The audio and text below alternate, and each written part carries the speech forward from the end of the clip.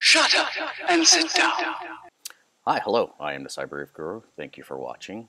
So for the astute watchers out there, you'll notice that I am not in my regular studio. No, we are on holiday at the beach, and I wanted to get out a couple videos. I've been on travel for a couple weeks and have not been able to make any videos for probably close to a month and a half now. So wanted to quickly walk everyone through a project I did recently with the combination of the CNC machine, using Fusion 360, as well as a new inlay technique that I'm checking out using resin fill.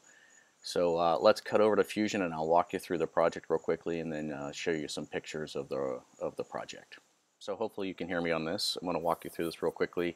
What we have here in front of us is the Fusion model. I'm going to turn on the sketch. This is a project that someone asked me to build for them. This is actually the emblem of the Explosive Ordnance Disposal Team. They wanted this done in both a wood inlay as well as a resin inlay. So this turned out to be a fairly challenging project because I've never done resin before, and I had to figure all that out. And so this emblem actually is fairly complicated when it comes to the arcs and curves, which really causes Fusion to have fits. So let me turn off the sketch here, turn on the body. This is what it looks like when it's all done.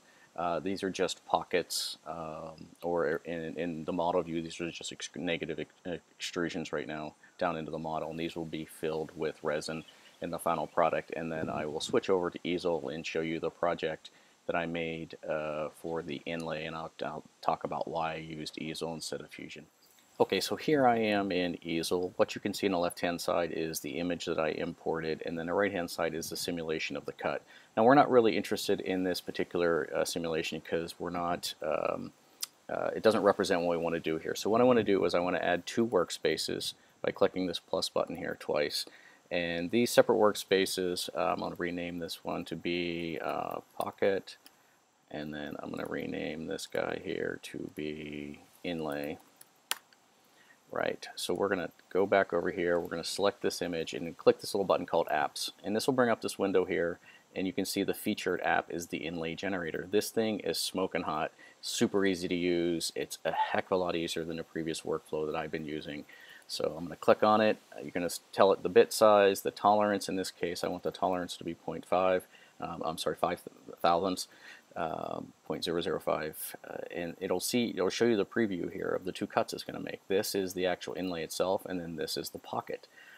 It is that easy to generate an inlay. So it takes the image, it has these super sharp corners, you can see here, and it rounds it over for you automatically to fit the bit size. So much easier than editing it in Inkscape, so much easier. So click import. Now it does pull this in, it generates it pretty quickly. Whoops, what's going on here? All right, import, there we go. It does plop it down on the workspace that you were working in. So I always hit Control X, go back over to my pocket here, we'll hit paste. I will deselect both of them here, and then I will select the inlay. Control X or Command X for me, and there you go. So in this case, the wood is 18 by 12 for me. You can select the pocket, say Edit, Center to Material. That puts it in the center of your wood piece here. Now for the inlay, it doesn't really matter where you're cutting it. It's your personal preference. I usually do it close to the lower left. But that's it. This generates the actual inlay, and then the pocket in the material you're cutting in. Super, super duper easy. Way easier than what I had been doing in the past. All right, guys. So that's Easel. I hope you found that useful. All right, so that was Fusion and Easel. I hope you enjoyed that. I'm going to cut over now to show you some pictures, a little video montage of the final products. Probably do a little voiceover there in the middle to explain some of the stuff that I'm doing as well. So let's cut over.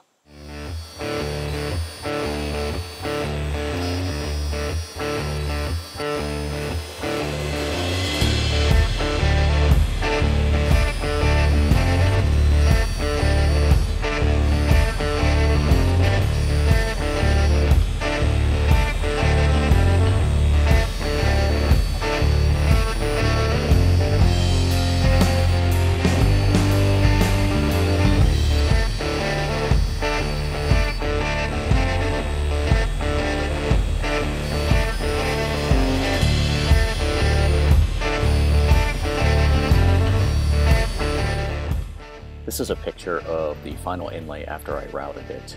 I used the glue tape method of attaching it down to the waste board because I had a lot of parts you can see that could fly out, and I didn't want to have a bunch of tabs. Now the downside of this in the very next picture, which you can see here, is that I broke it when I was removing it. Didn't really understand the significance of that until I went to put it in, and then I found this part missing, and then I had to dig through the trash. Fortunately, I was able to find the part, put it in, and then attach it without any problems.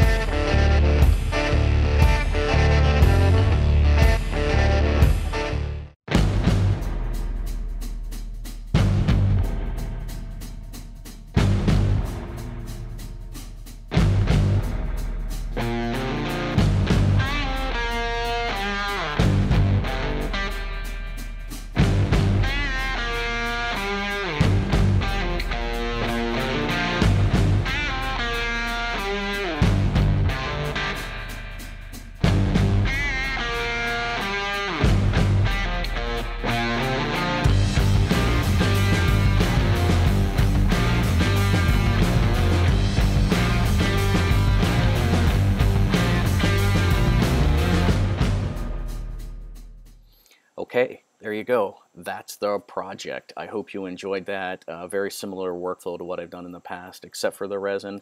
Turned out working very well. I'll probably do a separate tutorial just on how to do the resin, mixing it and tinting it and then pouring it.